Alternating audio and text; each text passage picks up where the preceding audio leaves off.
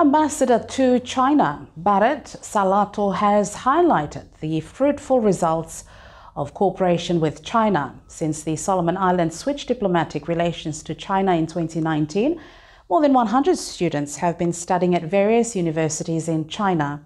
Salato expressed his optimism following a session for Pacific Island University students, which included a roundtable discussion.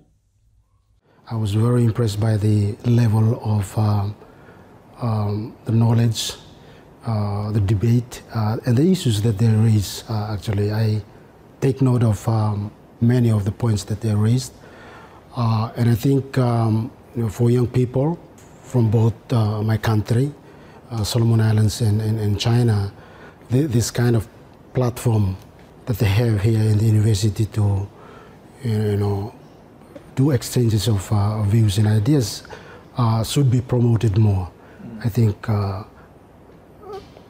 China and Solomon Islands have their different contexts in terms of the levels of development, and I think perspective from our students, the young people, can also be taken into account. And I'm really glad that some of our students from other universities were joining the session this morning, so that was really great.